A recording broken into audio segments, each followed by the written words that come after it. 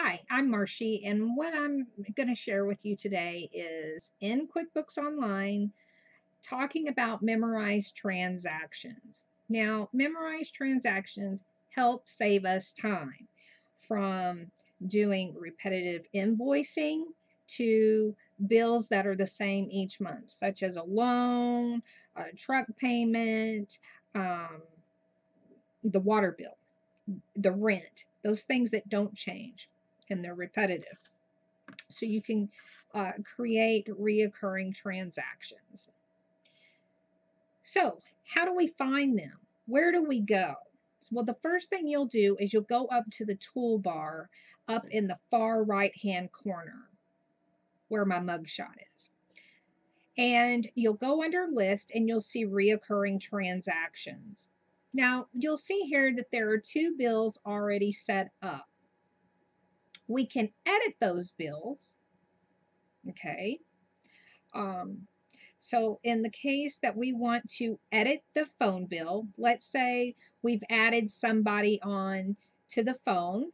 So we have an extra phone line, and that bill is now going to be $95.59.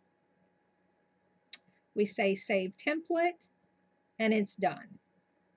Okay, and you'll see there that the price has now changed. Now, if we want to set up an invoice that's reoccurring, and you could be going, well, why would I do that? Well, it depends on your business. If you have a lawn care business where you go to the same place maybe monthly or every other week, or you have a swimming pool business and you go and you clean pools once a week, or let's say you're a florist and the funeral home orders flowers, you can bill them monthly. So depending on what your business is will depend on how this becomes useful to you. So the first thing we have to do is first we have to create an invoice. And how do we do that? We go over here under sales, invoices, and we create new invoice. That new invoice, let's say we're going to pick Amy's Sanctuary because we do some lawn care or gardening for them once a week. So we say gardening once a week, we do 1 hour, we charge $30. And because we do that once a week, we could just say 4 hours, okay, and go tab. Or what we could do is we could say 1, and then we could repeat that and go gardening, gardening, gardening. Okay, and we can say 30, 30, 30. Okay, and so for 4 weeks out of the month, 30. So we're charging them $30 per hour. So that comes out to $120. Okay, so how to make it reoccurring so you don't have to do that each month is down at the very, very, very bottom. It says make reoccurring. You click on that and it'll come up and it'll say reoccurring invoice. You can schedule it or you can set it up as a reminder. Now, you can do it either way. We'll just say reminder and how many days before the transaction date. So let's say 2. That means it's going to remind me 2 days prior to the bill. That means I can email it at that point. Okay. Let's say they're on net 30 or net 10. However you do it, it doesn't really matter. And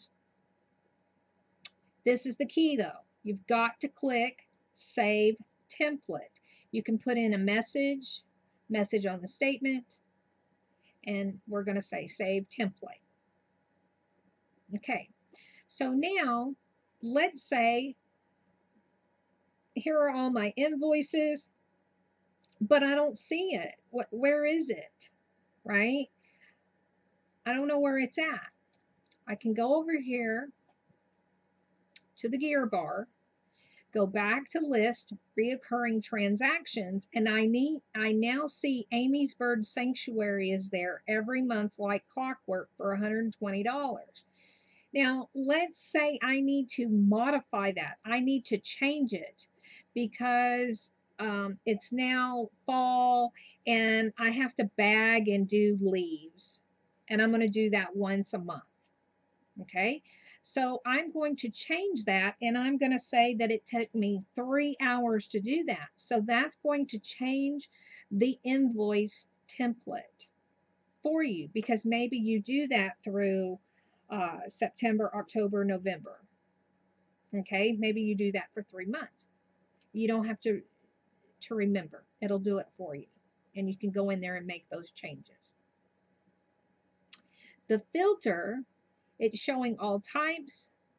You can do the just scheduled and it'll pull that up, or it will show you the reminders. Who are your reminders? And Amy Bird Sanctuary is the reminder. And the reason I'm doing her a reminder is because her particular invoice changes throughout the year, and I need that opportunity before it's automatically sent out that I can change it.